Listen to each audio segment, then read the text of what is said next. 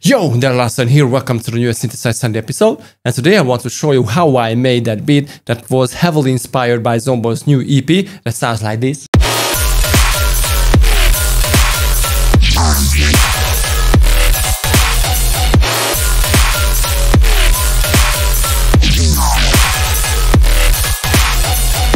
Like always, you can download this project from my Patreon below, and if you want to dig deeper into dubstep, drum bass or any other production secrets, check my academy for awesome start to finish courses. But right now, let's jump into it.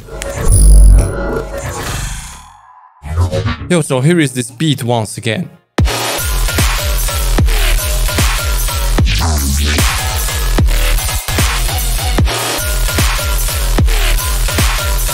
This is the drums. Pretty straightforward, the basses.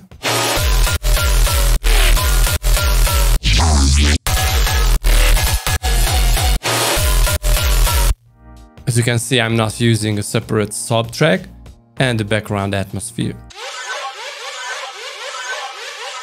Also on the master you can see I'm using only one limiter, and it is really loud because it is at around -4 LUFS, so it is really loud without any heavy process on the master, and this is because the mix itself is really strong and clean. And to achieve that you need to design very loud sounds obviously and very clean sounds with heavy drums, etc. And Letsynthesize is the best place to learn that. If you are into dubstep, I just released a subtronic style start to finish masterclass on Letsynthesize Academy that sounds like this.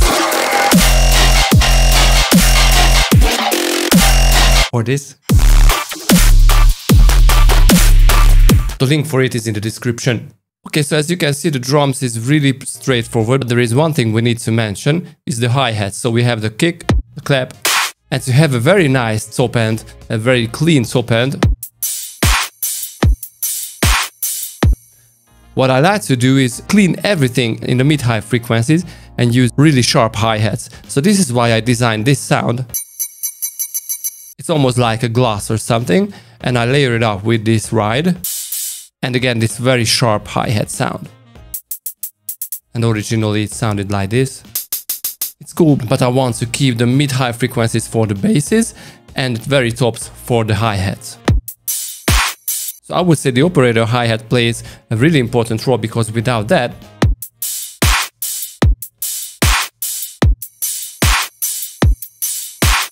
I mean, it's cool, but it doesn't have that very sharp ear bleeding kind of, and also very clean top sound. Okay, so in the background atmosphere, I use this vocal kind of thing.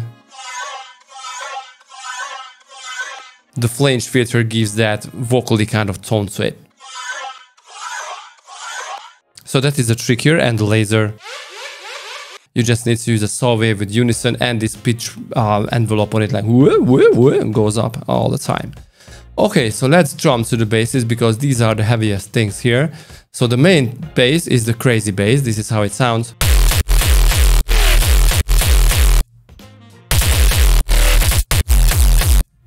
So to achieve that, I use this FM matrix, where we are using operator A, B and C, and we FM modulate all the three operators with operator D. So the first one is a simple sine wave with extra harmonics. The second one is almost like a filtered saw wave, and I added a little noise to it, and I FM modulated all these with a simple sine on course 7. And the FM modulator, I mean operator B, is very important, because this is what creates that very nice mid energy. Let's see without that. It is already very heavy, but if I add it back, and also you can play with it. But I love it at course 7, and we are distorting it with the filter. I used the hard shaper and also had to notch the mid frequencies a little at around 200 Hz. So if I move the frequency, as you can hear, it is very important to treat the frequencies that would just mess up if we route it into heavy distortion, and this time with the amp. So the amp again plays a very important role, because you know, if you have a very high energy frequency content, for example here the 200 frequency hertz, the distortion will react a lot differently. So this is why I had to tweak those frequencies a little to achieve a nice and warm sound. Let's see once again.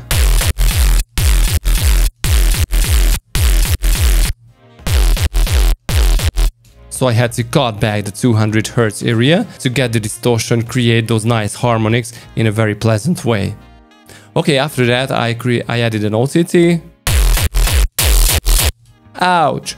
And of course I had to apply very heavy EQing, especially on the mid-low frequencies, and on the mid-highs I also chopped off the very highs without the EQ. This is a too much boominess, especially in the mid-low frequencies, and a little like mud at around 6K. And the Serum FX here is only to add a very tiny little width to it. It's just very tiny. Now here comes the funny part. So I took this bass sound and I modulated it a little and called flip. So this is the sound, and it sounds so cool at the end of this groove.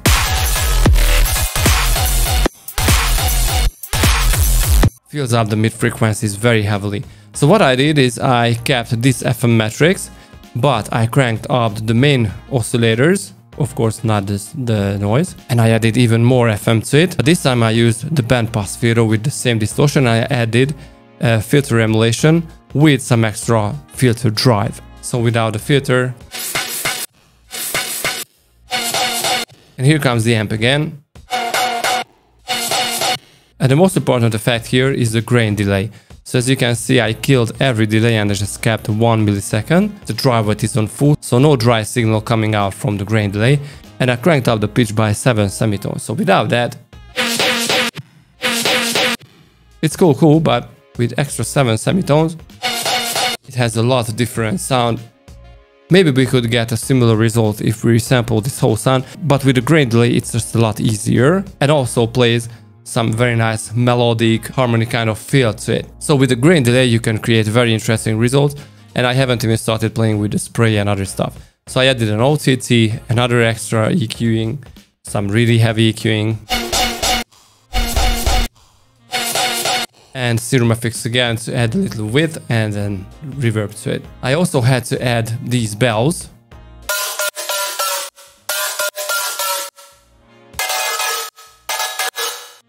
And these are again very simple stuff. The main part here is a noise oscillator with the square, so this is basically just a synth sound with square waveform. Oscillator B is modulated by that, and oscillator A is modulated by oscillator B.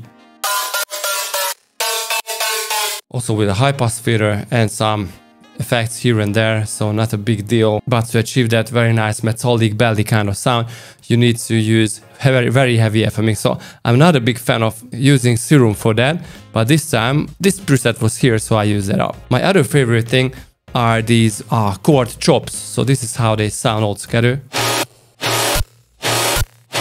You cannot hear out what is happening, especially because it has 3 layers. So it's not just a saw wave on a saw stack chord or something, but it's like a very weird kind of thing. And Zombo used this a lot, by the way. So the first thing is I used this flip, you know, the original crazy bass, like modulate a little, but I dropped it down by 1 octave. So this is the first layer. I added these chords and I added this bass shot. So the chords are heavily based on vocal samples. So I dropped this vocal sample here and I used some weird waveforms. Without them, they add some little noise, some extra higher overtones kind of distortion sounding effect to it, and some minimum effects. But the final result is so cool. It's not just a saw stack, but it's very different and I love it. And the bass shot is a weird thing, like heavily distorted band-passed waveforms. And as you can see, again, some extra distortion, extra band-pass. A band reject filter to focus on the mid-frequencies heavily. So it stopped working as a bass sound basically, but more like a filtered noise or something. At least this is what this reminds me. And some phaser flanger to get the timbre. And I have this growly thing, as I named it. And I had to use a separate sub track or a sub instrument in the rack, because without that the whole thing would sound weird in the mix. Anyway, so this is again not a very complicated sound. I have this spectral whatever waveform the regular setup. So we have oscillator A and it is FM modulated by oscillator B, and the modulator is 1 octave higher. Now the distortion comb filter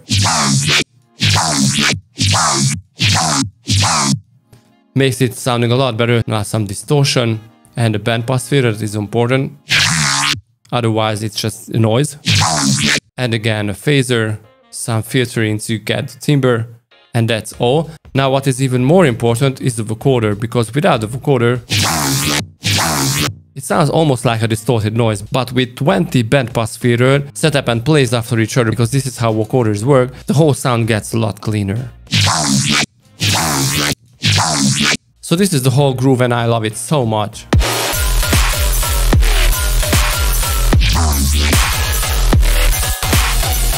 And I especially love how it sounds, because you know it's loud and clean and powerful. And as you can see on the drums group I have only just saturator, but the individual sounds are processed differently, so with some EQing, and basically that's all. This EQ8 is not even necessary. On the basses I have this very slight EQing, a sidechain effect, and on the background Atmos some, again, very simple stuff, and only a limiter on the master. Okay, so if you want to grab this project, check my Patreon and check my academy for awesome dubstep start to finish courses like Subtronics, Virtual Riot, Heavy Dubstep, anything really. But see you guys next time. Peace.